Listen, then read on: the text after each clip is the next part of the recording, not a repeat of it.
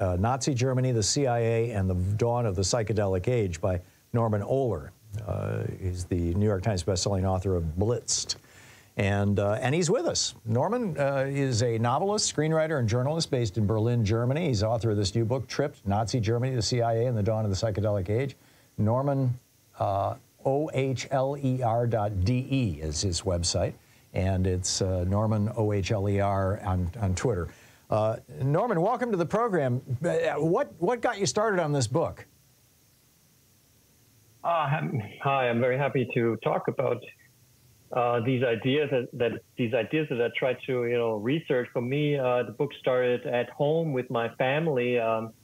I had read a white paper of an American startup called Elucid. They claimed that microdosed LSD would be good against Alzheimer because microdosed LSD would stimulate the very same receptors that Alzheimer degenerates. And I discussed this with my mother, who suffers from Alzheimer at an earlier stage back then when we started, and with my father, who had been a judge in Germany, quite a high judge, actually, not a drug person at all. Actually sent people to prison for drugs. So for him, this was new territory. And he said to me, if LSD might be helpful for diseases like dementia, and also depression could be treated with psychedelic compounds, why can't I, he asked me, why can't I go to the pharmacy of our small town and just buy it if it's so helpful? So I said, I will research this for you. This will be my new book. And I did find actually very interesting occurrences in the very early history of LSD, when the Swiss pharmaceutical company who discovered it was very hopeful to turn it into a medicine. So I research what went wrong with LSD. Why does it have such a bad reputation these days? Why did it become illegal in the first place? And can it actually help us now, or is it dangerous and should be forbidden? Yeah, it's certainly potent. I have taken LSD multiple times in my life. It's been a lot of years since then, but it's potent stuff, and it's transformational stuff too. What do you talk about Nazi Germany and the CIA? How do these things get into there?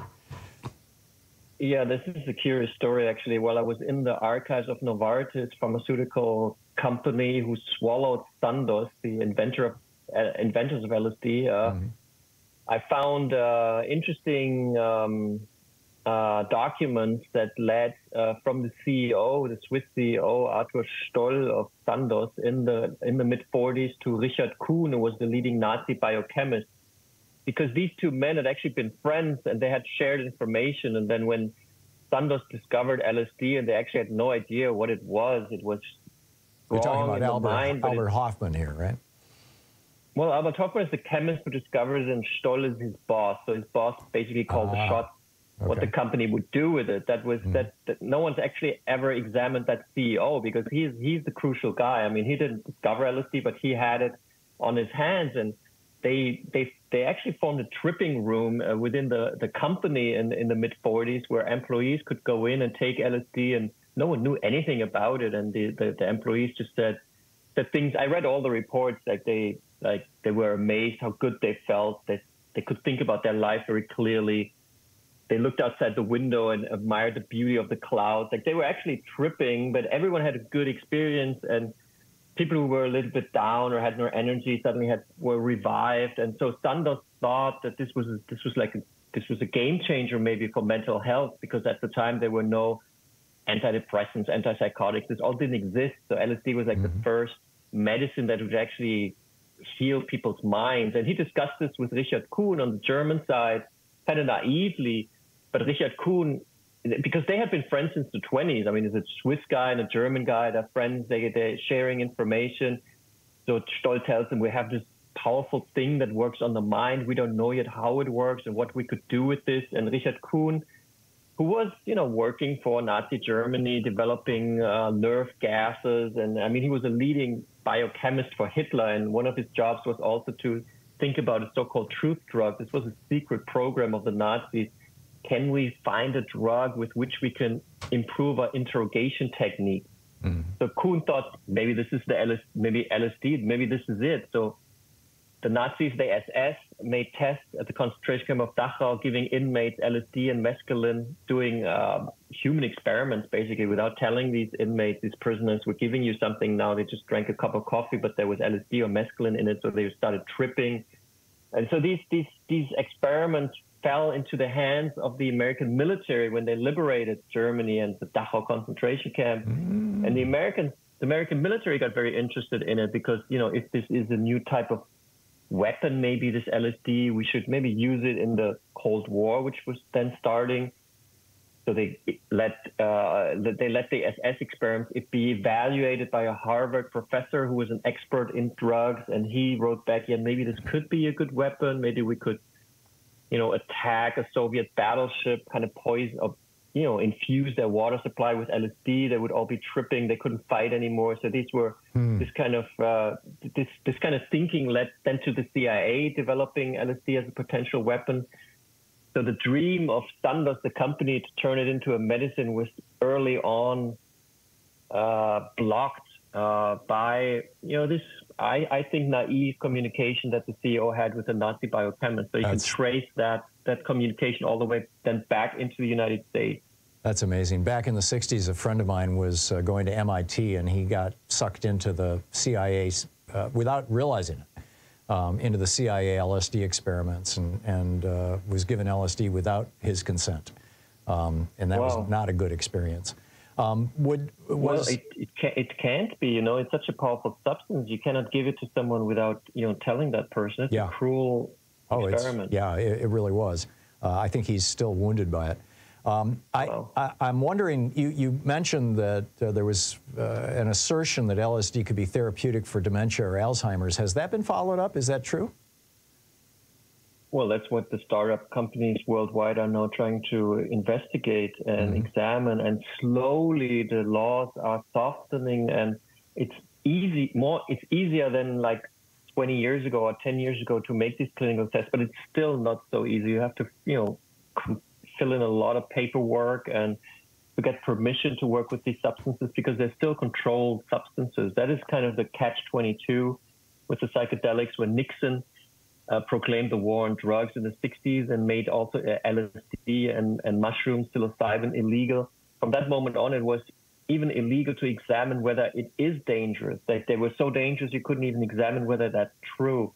And now, I mean, the findings are pretty clear that psychedelic compounds, especially LSD, enhances so-called neuroplasticity. Neuroplasticity is the ability of the brain, or the behavior of the brain, you could say, to constantly alter its shape. Basically, the brain is not a rigid thing in our skulls. It's constantly reconnecting, reorganizing knowledge, and LSD kind of stimulates that process.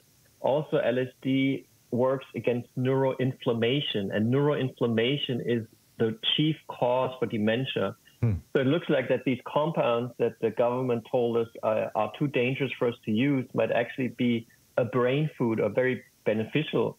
And this is now being examined, and for sure psychedelic medicines will come onto the market, but it will take another 10, maybe even 20 years. But companies are working on this right now. This is a $1 billion market, obviously. Sure.